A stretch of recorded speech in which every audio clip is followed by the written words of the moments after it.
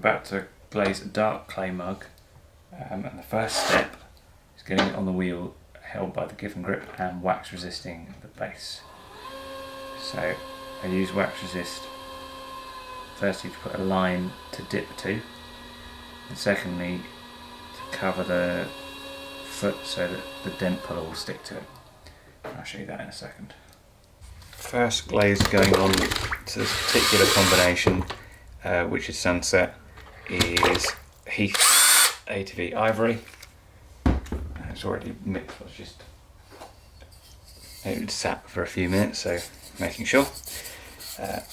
Clean it with a slightly damp sponge to make sure there's no dust on the surface, and then this just gets dipped around the rim.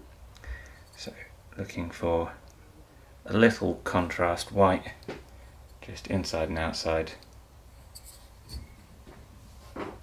Next up, I'm dipping in the outer glaze, which is unhelpfully called Sunset, because initially the Sunset glaze combination was just Sunset glaze on the outside, but then I decided it looked better with the Heath added around the rim.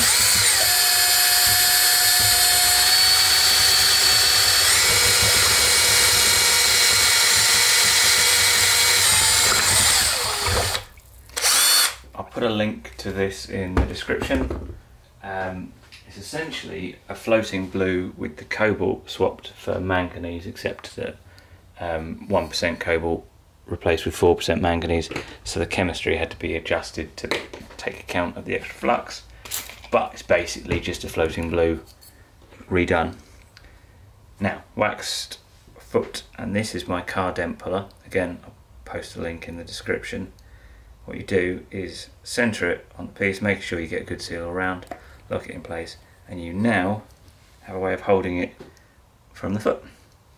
So roll it around to get the inside dunk for 4 seconds. I blow the glaze that sits on the bottom of the handle and then again on the top to just stop that puddle that you get there, because on the runny glazes what that means is you get big drip forming on the bottom of the handle, and on the oil spot glazes it would be really thick on the top and you'd actually get bubbles that wouldn't completely heal. The oil spots, when they're excessively thick and not completely melted, make hollows which aren't particularly, they don't look nice and they don't feel nice. So the two areas that that's going to happen at either end of the handle, as you've got it whichever way up, it can pull. If you just blow it, it goes around the outside, you don't have that problem. So that's that glaze. Now let it sit for a few minutes and then I'll do the inside. Right, the more observant ones among you might notice that this is not the mug that I have been glazing up until now. I just did this with that mug and it went wrong. So take two.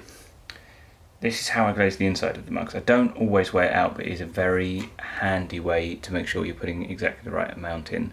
Firstly, you need to know how much water is in your glaze mix, because obviously that will throw off the amount of glaze you get per weight of mixture. But what I do is I put a mug on there, and I'm looking to glaze just the inside, so it's not coming out, so I want to put in exactly as much glaze as I want, which I know for a small mug is about 25 grams. So I just pour in 25 grams ish of mixture, roll it round to get the bottom covered, and then just roll it around the walls. Now this is quite a movable glaze, floating blue, so it will flow down the walls and make them interesting, which means you want as much as you can get up near the top and not a huge amount at the bottom. You want enough coating the bottom that it looks good as it is, but not so much that it starts to, you'll get, the thicker it is, the more it crays, the more likely it is to turn slightly matte. You get a whole load of issues where it's too thick. With the walls it will sort itself out because it flows. So what I do, make sure the bottom's covered, get it round the top as much as I can without coming out, and that's it. Right, it's 24 hours later, and this is just before they go in the kiln. They're dried overnight, and they're basically fully dry at this point. You can touch up the glaze. You don't have to do this, but I always find it's better to do 2 applications. So basically you'd apply all the glazes once, let them dry, and then add a little bit more rather than thicker applications the first time, because they're far more likely to crack and crawl off if you get too thick an application. Whereas if you let it settle and then add a bit more, you can actually patch up the small cracks rather than exacerbating them. So, same glazes, same order. I've got a mop brush,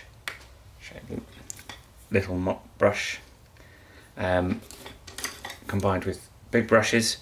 They're my favourite type. A couple of quid from most pottery suppliers, and I just brush on. So this is heath ivory around the rim. This is the contrast glaze for sunset. So the more you put in this, the more the white band around the top will contrast the rest of the glaze, and the more it will flow down. So yep, just quick brush around and that's done. The next glaze to go back on is the sunset. Again, you don't need to do this, but I find it makes sure that you've got enough glaze on without having to apply a really thick layer the first time round and risk it crawling. It only takes a few seconds to do. And it depends. You don't have to do it.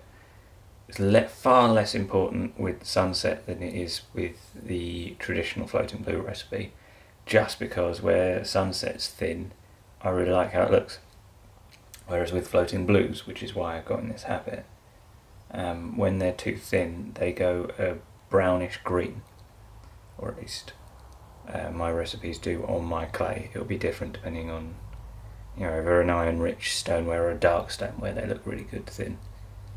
But if you've got a glaze that doesn't look good thin, it's a real shame to have to throw away a pot that is otherwise perfect just because the glaze is a fraction too thin and it doesn't look good. So I touch them up the day before I fire them, just add a little bit more, guarantees that any spots that were thin when they were dipped now have a little bit more glaze on, and it'll improve the overall look. Of course, you could just dip for a bit longer the day before. You need to find out what works for you and what works with your specific glazes, because different glazes behave differently. Finally, glass glaze to be re-added. There's the floating blue on the inside. Again, just a very quick coat to make sure there's enough glaze to get the running effect.